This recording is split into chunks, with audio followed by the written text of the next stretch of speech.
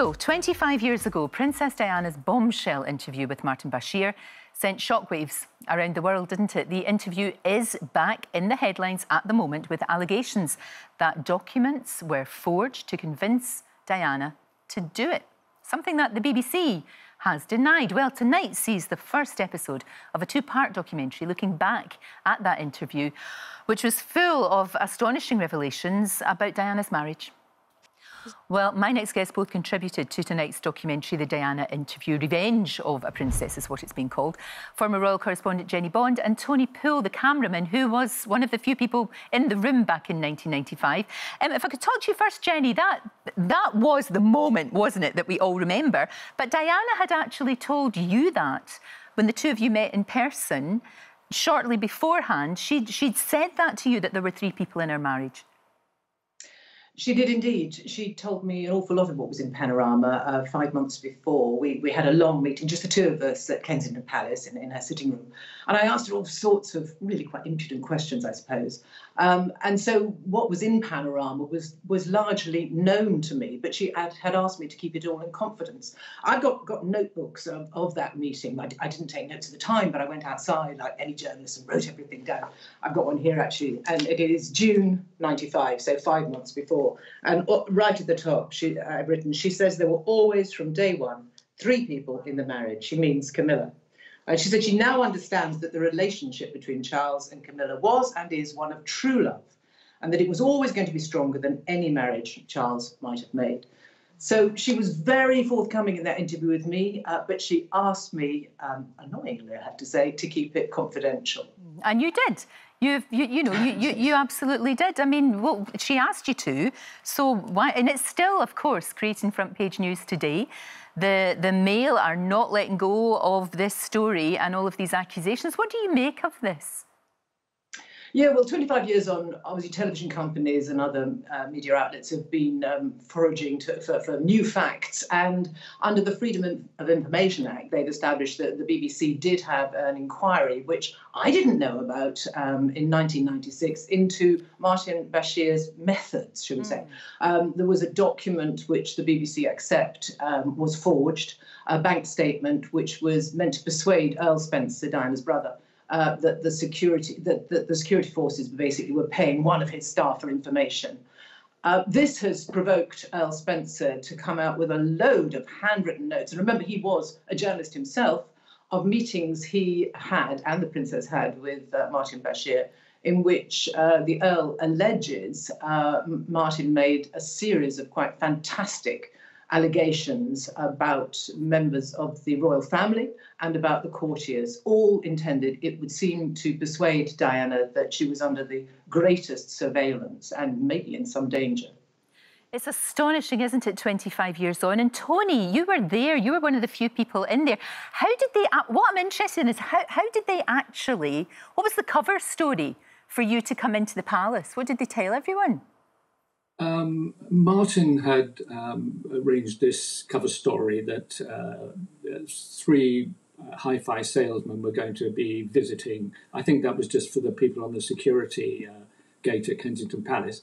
So I had on view in the back of the car cardboard boxes that had hi-fi equipment supposedly in them, but in fact they had cables and all sorts of bits and bobs that I needed to set up the interview. Well, it must have been for you the pressure to get that right, Tony, because obviously you didn't have as big a crew as you normally would do on an interview like that, a prestigious interview like that. So you were having to make sure that everything was okay. Where, did you feel, I mean, obviously there's a little bit of nerves, you're doing this massive story, but how did you feel about it at the time?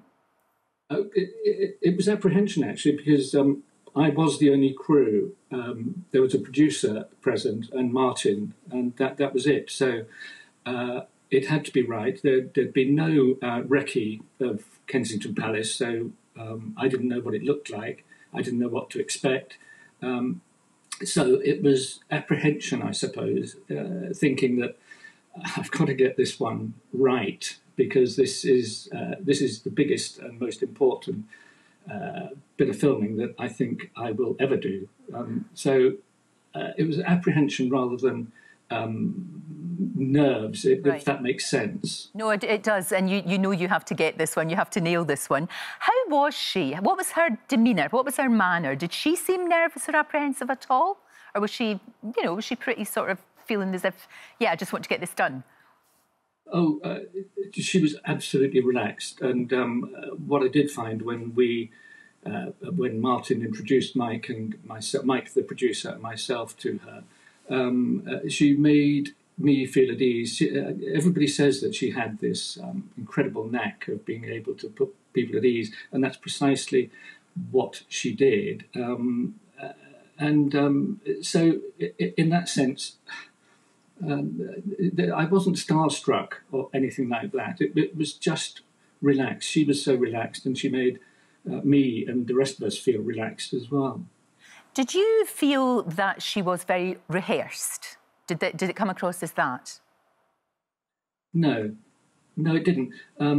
Whilst I was setting up with Mike's help, she and Martin were in the kitchen chatting. So having arrived at 7:30, we didn't start filming until after 9, as I recall. So all that time, Martin would have been talking to Diana in the kitchen. So if you call that being rehearsed, maybe, but I don't know. I don't know. I guess they must have gone over the areas that they were going to cover. But she came over as utterly relaxed and at ease. That's how I felt.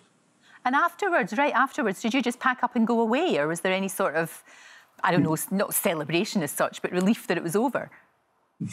Yeah, she opened a bottle of champagne at the end of it all, which 3 of them had, but I had a long drive back to West Sussex, so sadly, it sounds so goody-goody really, but I couldn't risk having a drink, I'm afraid. Well, you were quite right. You were quite right, Tony. And Jennie, there's been some suggestions that if Diana hadn't done this interview, because after she did the interview, that's when the Queen said, look, you guys, divorce has got to happen.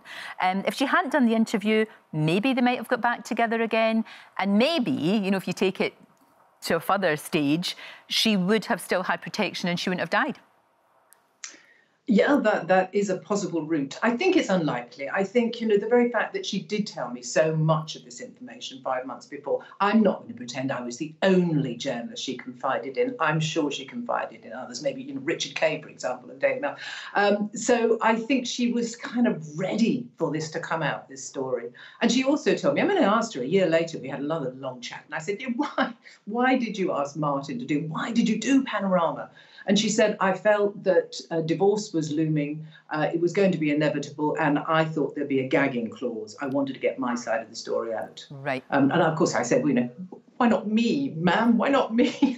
She just said, well, he was there, at the right time, right place. So. Well, according to some of the, well, particularly the Daily Mail, this is not the end of that, that's for sure. Thank you both very much indeed for talking to me this morning. And the Diana interview, Revenge of a Princess, is on tonight and tomorrow, 9 o'clock on ITV. Isn't it astounding that 25 years later, still making the news? Don't forget, you can watch full episodes of Lorraine on the ITV Hub and all the best clips, compilations and playlists right here on our channel. Just subscribe now and you'll never miss an upload. Click here to watch another video similar to this one, or click here to head to our channel's homepage to explore all of our exciting videos.